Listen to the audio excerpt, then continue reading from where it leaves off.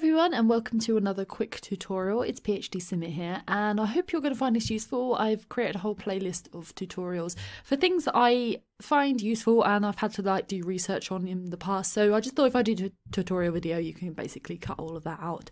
So today we are going to be removing CC from any random generated sim, so your townies and any sort of new sims that are just created by the game will not be able to access CC. Well, I'll also show you how to do a couple of little fixes. So if you've ever had the problem where you have CC mirrors, in the January 2017 patch, basically there was a big problem where it kept coming up with an error saying something to do with footprints not allowed or something like that, and you can't place the mirrors. They're there in your game and they're in your build by sections, but actually when you try and drop them into your build, they don't work. So this will fix that. There's a couple of other fixes that I'm going to show you. If you have any problems with CCTVs not working with games consoles, you can fix that using Sims 4 Studio. There's loads, absolutely tons of stuff you can do with Sims 4 Studio, so if you're a big simmer, then definitely download it and explore, because there's tons of stuff you can do, and I'm only just going to show you a couple of very, very small things you can do. So first of all, you need to download the Sims 4 Studio, so just type it into Google or whatever. It's sims4studio.com. You need to create an account, so just create one really quickly. There's no sort of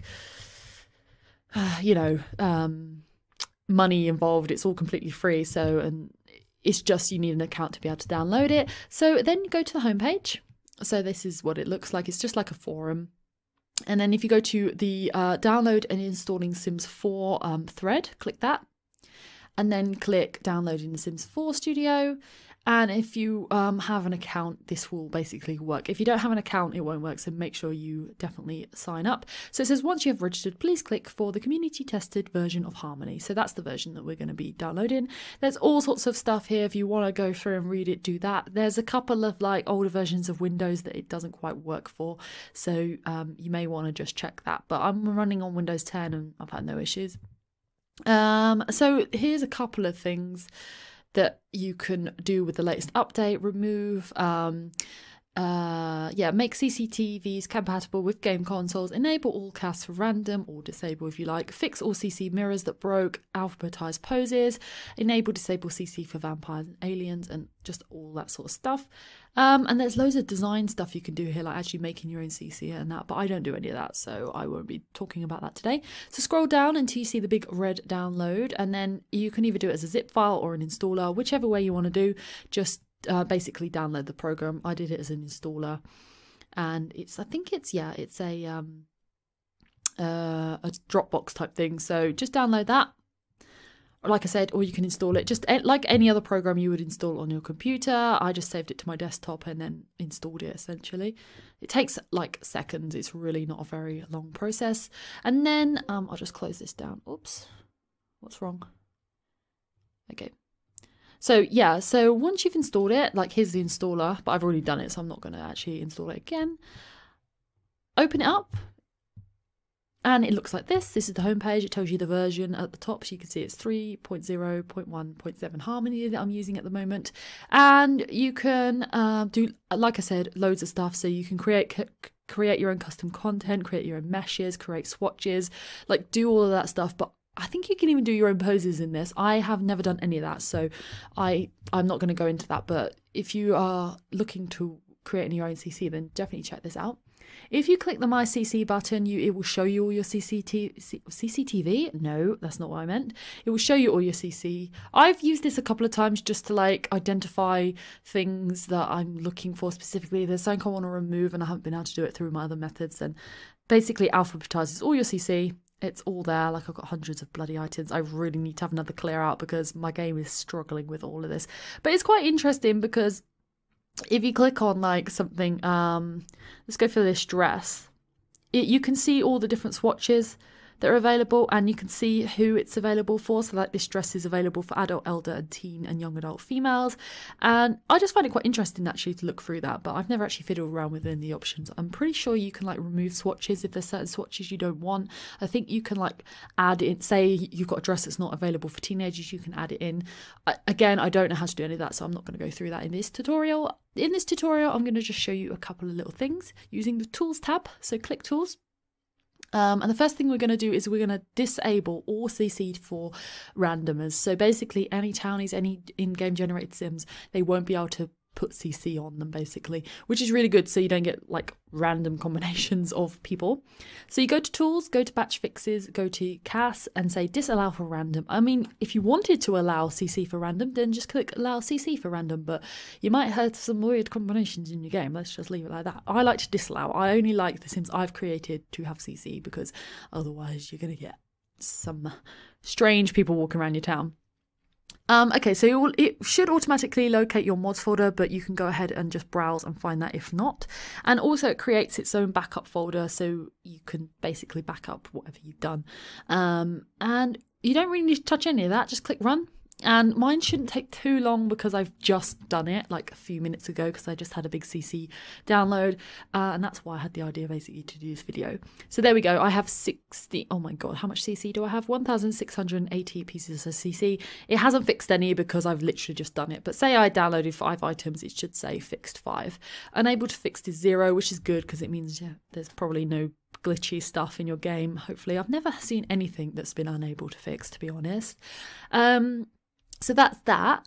Like I say, every time I have like a big CC download, I will normally go into my game, check I like it all, remove anything I don't like, and then I will batch fix it using this method to make sure the townies don't get it. So click OK, and that's fine, really, that's done.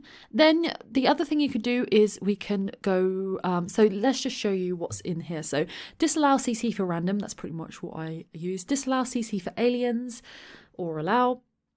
Disallow CC for default garment. I don't really know what that means. Disallow CC for shower. Ah, brilliant. So, you know, you have that bug sometimes where they'll be wearing leggings in the shower, or like they'll be in the bath and they'll be wearing... So that's fine. So fixed 4 items. That's cool. Done that. Oh, and sometimes it pops up to show you where the backup is. So that it creates its own folder and then you can see all your... See, look how many times I've fixed stuff randomly. There we go. The other things you can do in... Whoops, sorry, wasn't meant to open that. The other things you can do in the batch fix CAS section is we can update CC for all genders if you want to do that. I don't tend to bother. Allow CC for your random. Fix male underwear swimsuit EA recolors missing mesh.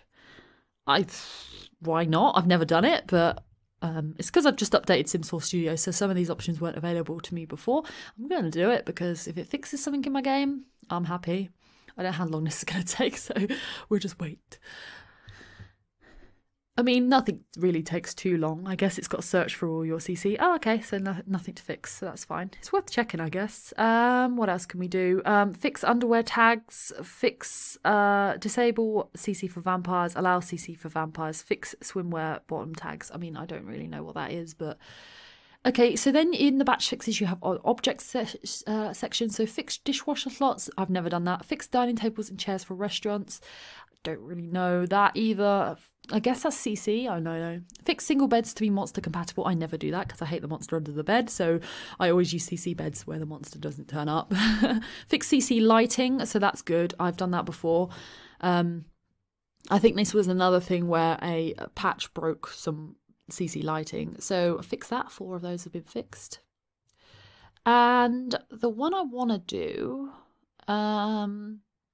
sorry, we're in the object section, fix mirror tuning. So both of these glitches happened, and it meant that like you could put your CC mirrors or CC lights into your build. Some of them, not all of them. Update CC counters for toddlers. Yeah, I guess so. Oh, fix 10, that's good. So whenever there's a new game pack out, it's worth just checking if the Sims 4 Studio has updated itself. So fix bookcases for toddlers, we might as well do that. I'm guessing this is so that toddlers can use the CC bookcases and counters and stuff. What else we got? Update CCTVs for video games console. Yeah, because I guess if people downloaded CCTVs before City Living came out, there were no video consoles. So it's fixed one of those for me. Great. That's all the objects. MISC, delete CC thumbnails. I've never done that. I don't really know what that does, but not sure. Modding. Okay. I guess this is all like for creating mods. So Again, I haven't really done that. You can also merge packages if you want to do that. I don't do that because I used to like merge all my CC accessories into one package called accessories. But then if you want to delete one item, it's difficult to do it because you might just delete all of your stuff. So I've never done that, but that is possible.